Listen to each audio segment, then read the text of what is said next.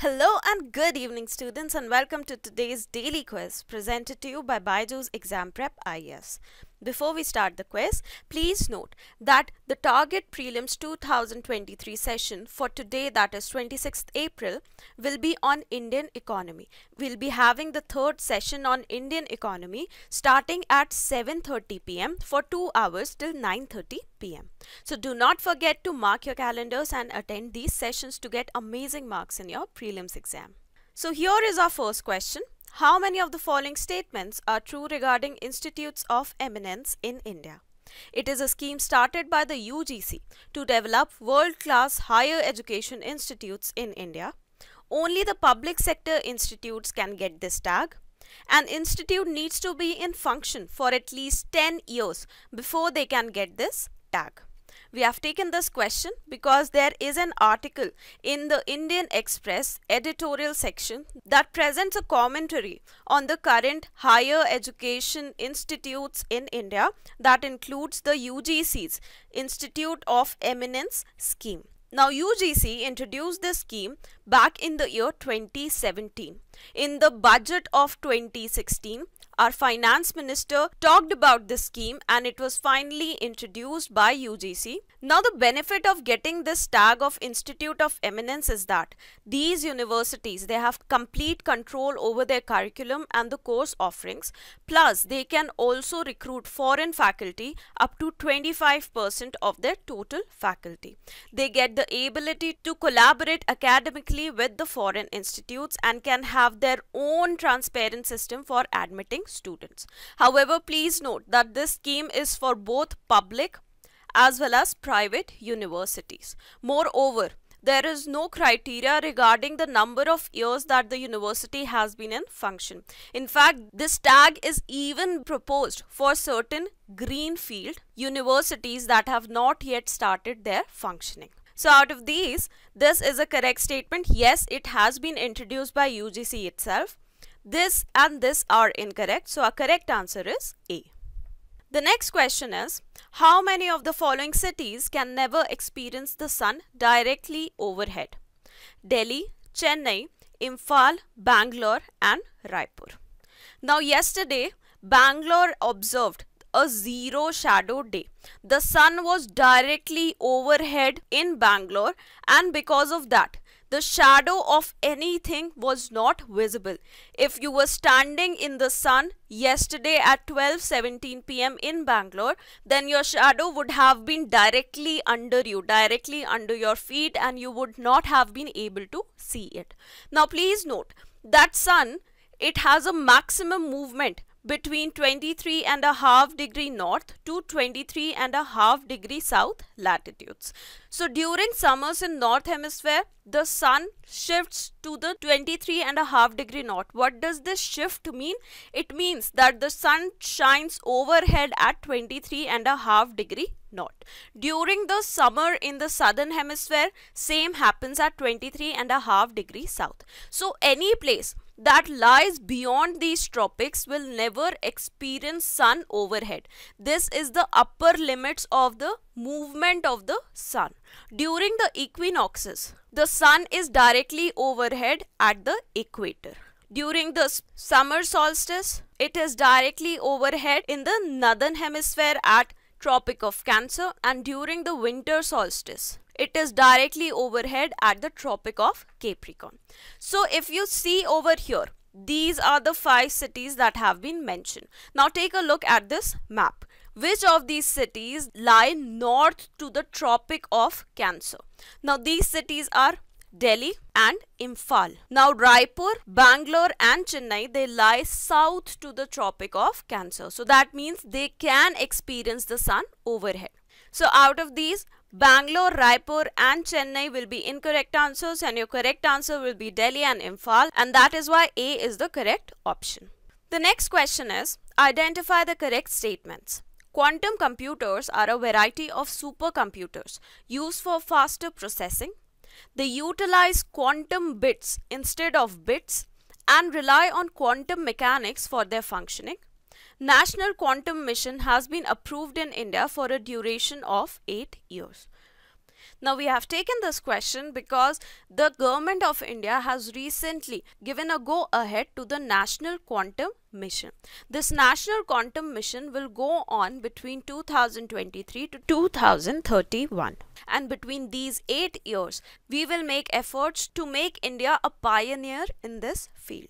Now how does quantum computing differ from general computing? General computers or even supercomputers, they use bits, while the quantum computers, they use the qubits or quantum bits. Now quantum bits, they have a special property known as superimposition. So while the simple bit can either be 0 or 1 at one particular point of time, the quantum bits, it can be both 0 and 1. So a 2-bit system in a conventional computer can have 4 states: 0, 0, 0, 1, 1, 0 and 1, 1. But these 4 states will be only one at a time. So to go through each of these 4 states, the computer has to take 4 steps. Now in the quantum computing, the superimposition makes it possible for the quantum bit or the qubit to exist in both 0 and 1 state simultaneously. So all these 4 stages, instead of taking suppose 4 seconds, it will take 1 second for the quantum computer to stay in these 4 stages. So that is why quantum computers are going to be extremely fast and they will revolutionize the whole system of computing. So out of these statements, this is incorrect. Quantum computers are not supercomputers. This, however, is correct. It relies on quantum mechanics for their function. Superimposition that we talked about, it is a concept of quantum mechanics. This is also correct. So our correct answer over here is B. Let us now take a look at the next question.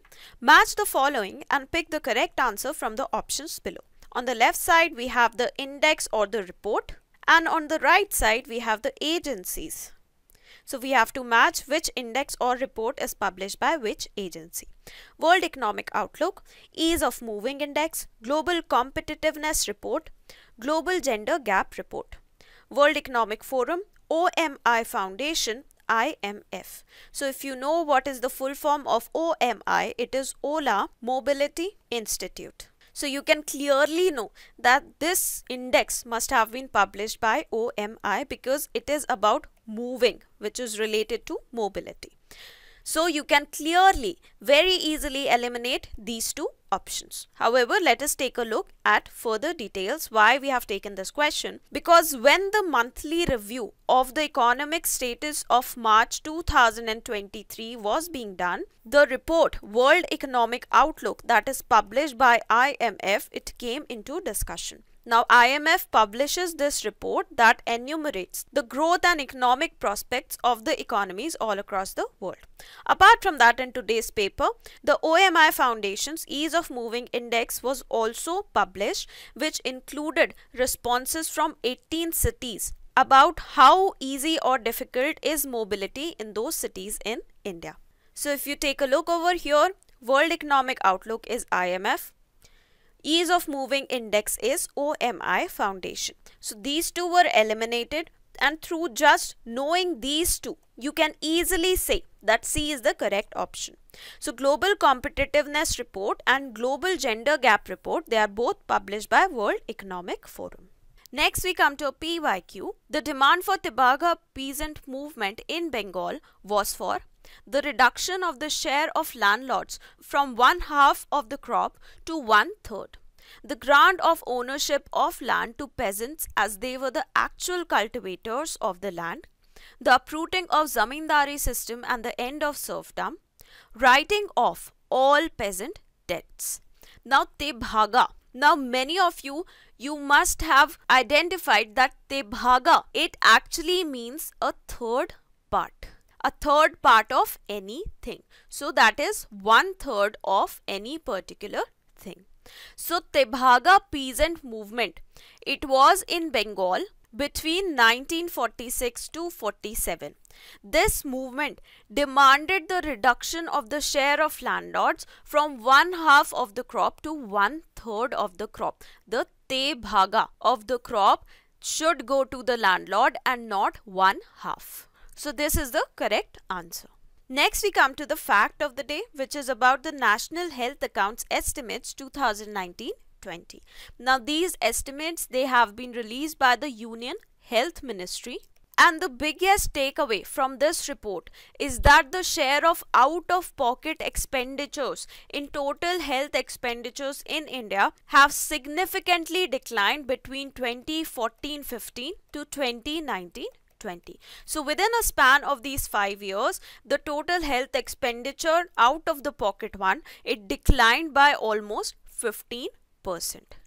Simultaneously, the health expenditure of the government as a percentage of total GDP, it has also increased from 1.13 in the same duration to 1.35 between 2019 and 20. Total health expenditure done by the government has also increased. So that shows that this reduction in out-of-pocket expenditure, it is a direct impact of increase of government expenditure on the health sector. And this proves that this intervention has shown results. Apart from that, it has also been noticed that the share of private health insurance, it has also increased in the country.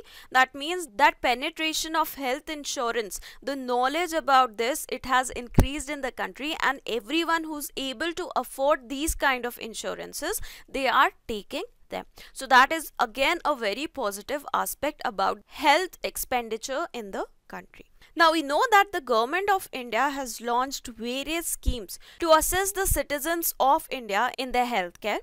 In the comments, can you tell us a few such schemes that have been implemented and the years when they were implemented? So that is all about today's daily quiz. I hope you were able to understand all the concepts. Do not forget to tell us in the comments how many questions were you able to answer correctly. So thank you very much and have a very good day ahead.